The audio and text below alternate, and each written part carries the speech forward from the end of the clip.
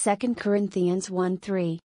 Praise be to the God and Father of our Lord Jesus Christ, the Father of compassion and the God of all comfort, who comforts us in all our troubles, so that we can comfort those in any trouble with the comfort we ourselves receive from God.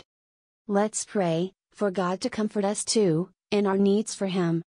My Lord, I feel so empty, lonely and dead inside. You can see the despair within me.